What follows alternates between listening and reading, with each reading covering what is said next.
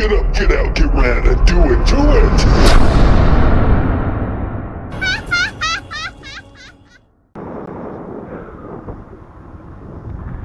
Hey, what's going on, everybody? How you doing today? I'm doing well, thank you for asking.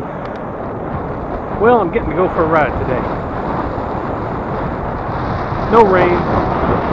Yesterday I took off for a ride and I only got about 4/10 of a mile and it started raining, so I turned around and went home. Later I jumped on my trainer and put in an hour. So I at least got a workout.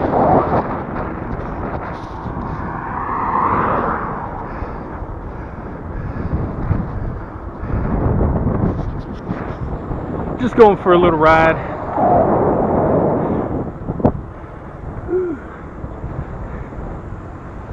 I actually remembered to put a little bit of sunscreen on my nose today. My nose is pretty messed up from being outside all the time. Even before my 15 years of construction I was, outside person. So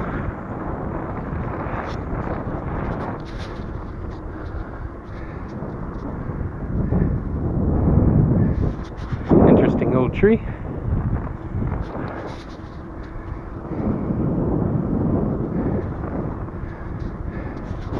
Alright, let's get some riding in.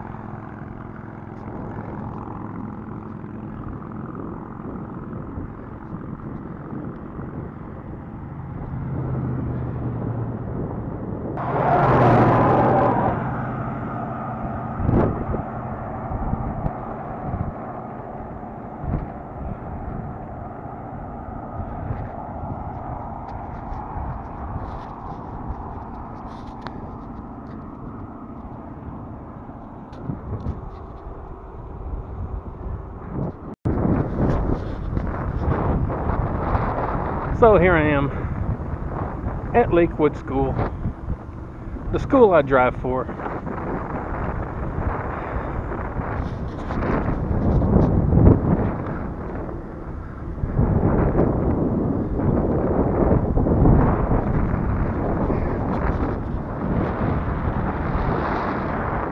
School will be in session Monday, Tuesday, and Wednesday.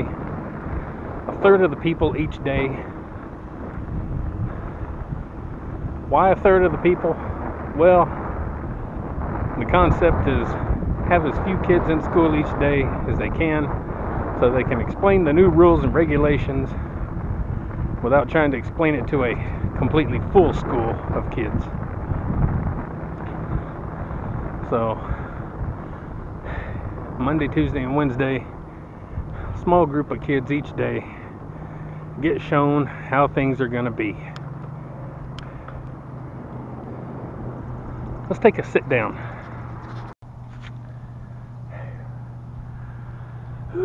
So we'll sit down for a minute here at the school. Take the gloves off. Chill out for a minute. Maybe have a discussion.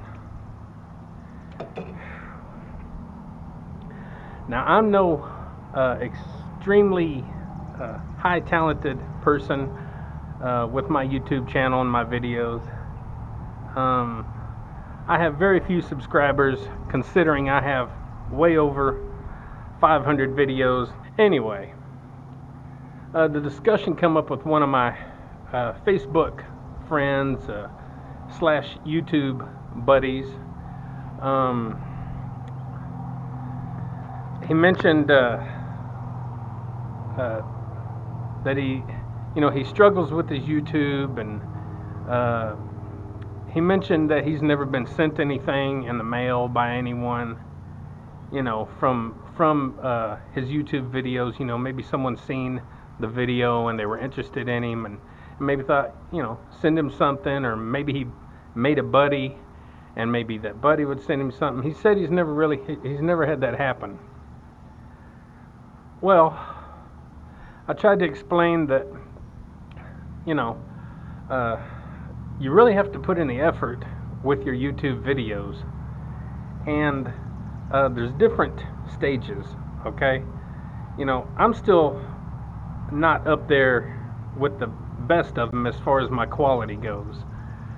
Some of my videos I put a little bit more effort into than others, and some of them I do kind of quick, but I've always got a decent thumbnail, decent at least.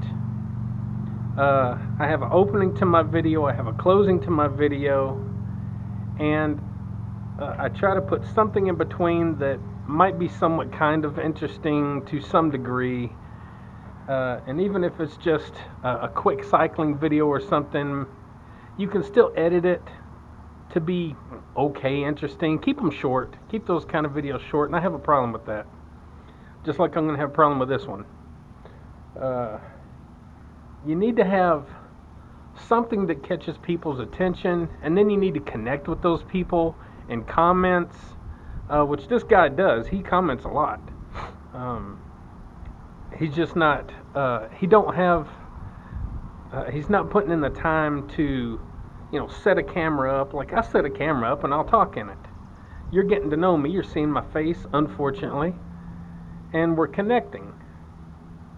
The only time I don't do that very often is on my cycling videos, where I'm cycling and I'm holding the camera here and over here and down here and around, and everything's kind of crazy. But I still have my opening and my ending, and I even have my catchphrases. Do you need a catchphrase? Don't know. I have a catchphrase. How's everybody doing today? I'm doing well. Thank you for asking. And get up, get out, get right, and do it to it. Those are my catchphrases. Those are mine. If you see me out on the street and you follow my videos, you'd be, hey, that's that guy. That's Mikeyson. That's a guy that does those, whatever. You know me by something. You got to have that niche, that catch, that something that catches people's attention. And, if you want to have people graciously and kindly send you something, you have to really connect with that audience. Now, out of all the videos that I put out, different topics and different things that I do, the people that have reached out to me are people that revolve around my food and my taste tests, stuff like that. Marie Sharps in Canada, they reached out to me with just a comment, and then I instantly got back to them. Why did they reach out? Because they commented on a video I did with one of their products, one of their hot sauces. And so I instantly got back with them, and then that made the connection. I've commented back to them, they've commented, we've emailed a couple times, I've replied on some of their Facebook stuff and some other things, and we have a little relationship now. They've even offered to send me something else, but I declined because I told them I was appreciated what all they sent me, and I wanted to buy something and support their products. So the next thing I get, I'm going to buy. And then the next person that reached out to me is one of my subscribers, and I'm a subscriber to him, Superman Kev 2001. And speaking of, he rides motorcycles, and I got like 3 or 4 motorcycles going past on the highway there. He rides motorcycles, but we connected somehow, and we ended up subscribing to one another's channels, and I comment on all his videos, he comments on a lot of my videos, and we had a connection, and he sent me a package. And what did that package revolve around? Food. So he wanted me to try a couple of things from Canada that I might not have tried before. So he sent me a little gift box with some cool stuff in it, from hats to lanyards and stickers and a postcard and some candy bars and some cookies and some dipping mix stuff and just a couple of different things, some chips and all kind of stuff. So you have to connect with people somehow. And it's odd that I'm giving kind of a lecture on this, because really I have a YouTube channel that's going nowhere. I mean, let's be honest, I've been doing this now for a while and I still only have like 150 subscribers. Very few views, very few comments. So I'm not really the so-called maybe role model you want to look to. I don't know, but I think it all it depends, I guess. I don't know. I might have a small group of people and maybe only a couple of people watch here and there, but we connect at least, you know? There's some connection. I don't know, but you have to have an idea. You have to have something. Your video needs to hit something, and there needs to be kind of like a movie or in a book or TV show, whatever, you know, a beginning, middle, and an end to some kind of degree, with some sort of a topic that somebody can relate to, and you need to connect, and you've got to have something catchy, from your title to the description to the thumbnail to your personality to presenting the video in such a way where your camera is still. During these moments, your camera's still, you know? It's different when I'm riding a bike and I'm doing this and this and this and that and this. You know, those are different videos. But whenever you're trying to present something like my everyday kitchen episodes where I'm cooking, or I'm going to do taste tests, you need to have a set position and present not only what you're doing, but yourself as well. And let me touch on something else. If I video game footage, I'm using a 2-camera setup, and that takes time and effort. One camera I've got focused on the TV, and another camera I have focused on myself. That takes time and that takes effort, because this camera and this camera is not going to act the same. So if I push record here and record here, this one might instantly start recording, and this one might take 2 seconds to record, or 3 seconds. So whenever you go into video production, now you've got to figure out, okay, I want this to be the main video, and then this one's going to be kind of a picture-in-picture kind of video, and now you got to get them lined up on the timeline right, so they start and stop at the correct time.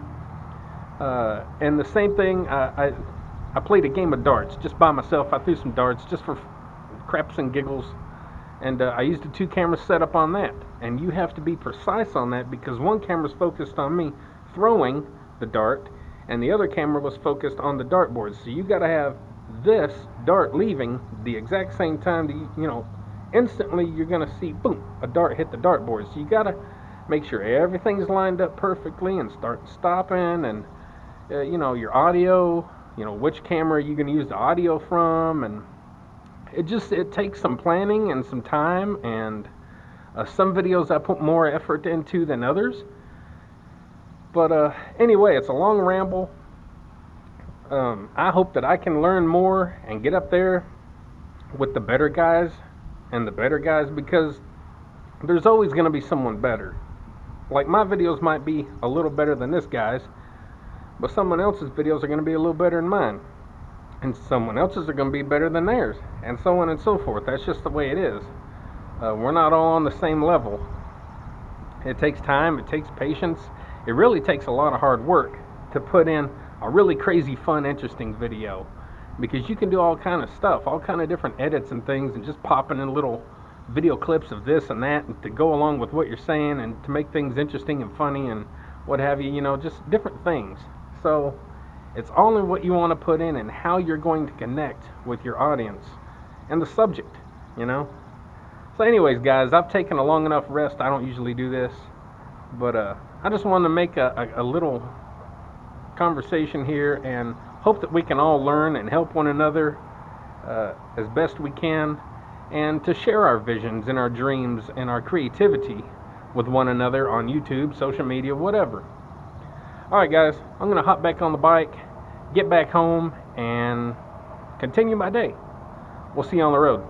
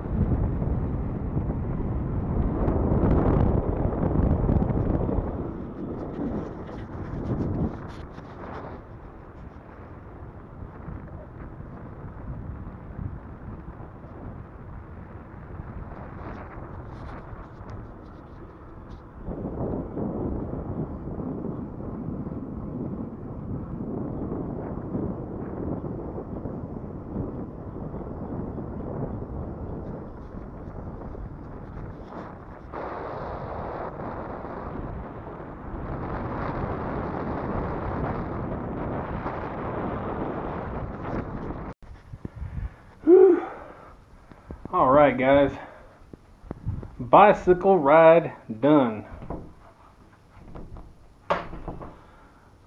Will you sit there? Yes you will. Alright. Whew.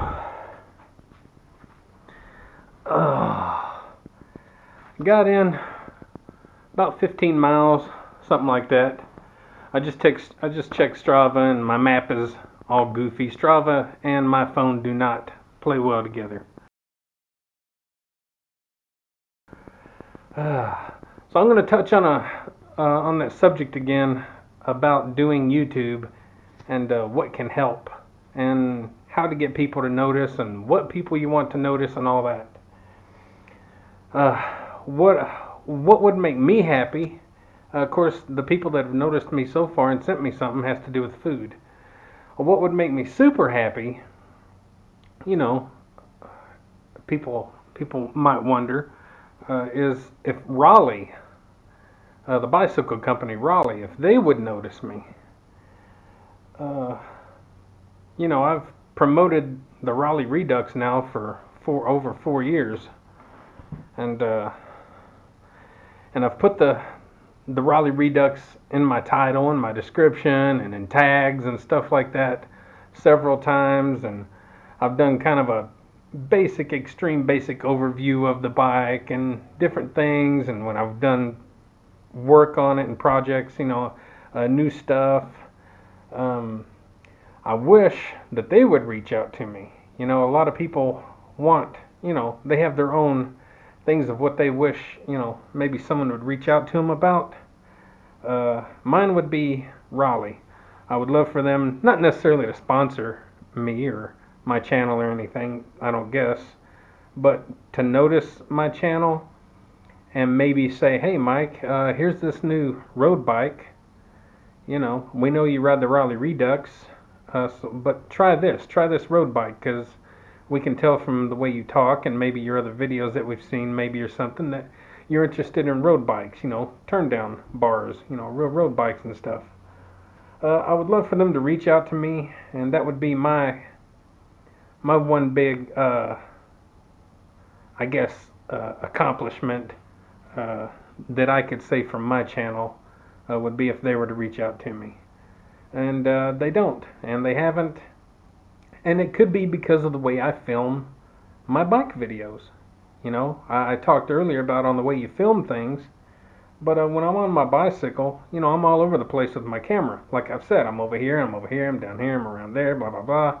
You know, nothing, you know, it doesn't come off as a good production or a decent production or anything really. So maybe they don't see it as an opportunity or something like that. Who knows? You know? So you got to think about that in your videos. When you're doing a video, composition, the steadiness of the camera, the way you have everything set up, along with personality and everything. Just touching on what we touched on earlier. You know, you have to really put yourself out there if you want people to connect with you. So go in here, get me a nice orange flavored Powerade and find something to snack on. Whew. Don't forget, guys, get up, get out, get rad, do it to it, and don't give up the fight. If you want something bad enough, work and get it, and that goes for something as simple as YouTube. We'll see y'all later. Raleigh, hit me up. Raleigh!